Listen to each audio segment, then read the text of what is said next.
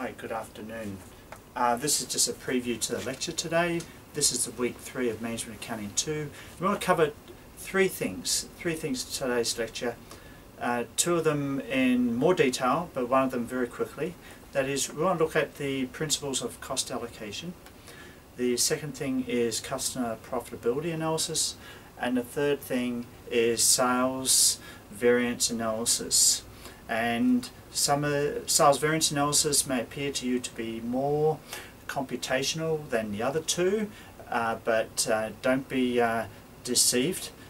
Customer profitability analysis can be very computational in itself, and also cost allocation, how you allocate costs.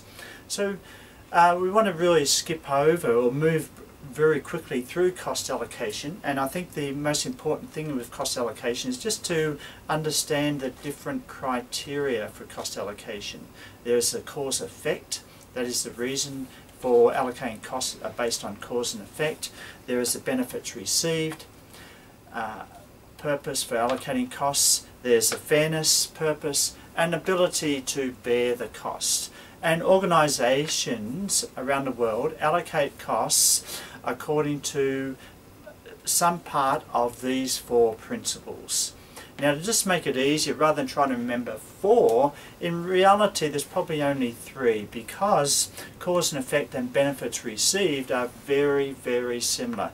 When you receive a benefit from a department, that is kind of, you are actually causing another department to incur costs in giving you that benefit. So benefits received is very similar to cause and effect. And then you have the other two, which are fairness and finally ability to bear. Now today we want to talk a little bit more about the customer profitability analysis, and this looks at the other side of the whole activity-based costing approach that we started last week and the week before. Activity-based costing, as you know, in Management Accounting 1 is all about really dividing up the basis for allocating costs according to different types of activities.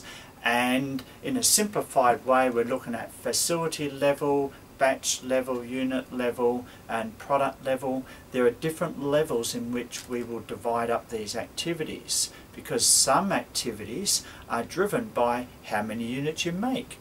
Other activities are driven by basically that you're working in a whole facility and you've got administration and corporate costs being allocated to the activities over a 12-month period, and so those activities associated with administration corporate costs may not be allocated on a unit basis, but they get allocated on a facility level basis and activities that are working in that facility.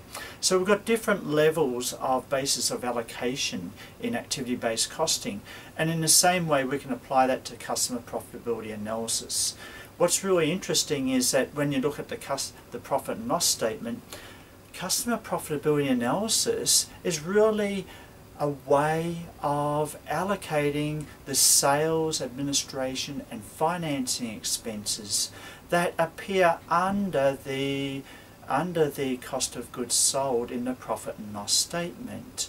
And as you know, in the profit and loss statement in management accounting, we tend to focus on the cost of goods sold, we tend to focus on the manufacturing costs, we tend to focus on the costs associated with making something. Well, customer profitability analysis is all about trying to understand the different profitability of customers that you're selling to. Not all customers are the same, and so we may want to allocate different costs to different customers, because some customers are going to use your services more than others. Some customers are going to complain more than others. Some customers are going to extract greater benefits from you more than others. For example, some of them may have more negotiating power, and so you may have to give greater discounts in order to sell various orders to some customers. So based on that, we can allocate sales, financing, administration expenses to different customers. And that can help us make economic decisions about, well, do we drop a customer? Do we take a new customer? Do we sell in one region and not another region? We can make economic decisions about the benefits of having a customer loyalty program, the benefits of offering discounts. Do we give selective discounts, or do we give across the board discounts?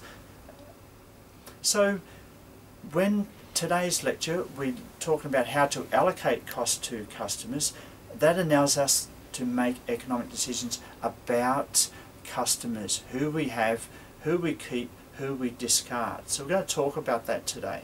And finally, in today's lecture, we're going to talk about sales variance analysis. And as you know, in Management Accounting 1, we talked about the basic flexible budget variance, which was at the end of every accounting period, we are going to sell a certain amount of quantity of products, and we're going to sell this quantity at a certain price. And maybe we have batches of different products, and so there are different prices within that and different quantities. But at the end of the accounting period, we have actual quantity times actual price. What we tend to do in budgeting is we want to flex the budget quantity to equal the actual quantity, and then we'll multiply that by the budgeted price and the budgeted contribution margin. And so again, we're working with quantity times price, and this can apply to one product or many products, but we're looking at the actual quantity times the budgeted price, or the budgeted contribution margin. We can have contribution margin in here if we're looking at price less costs, or we can just look at price, or we can just look at costs. So the whole idea in variance analysis is to start with what actually happened. This is actual.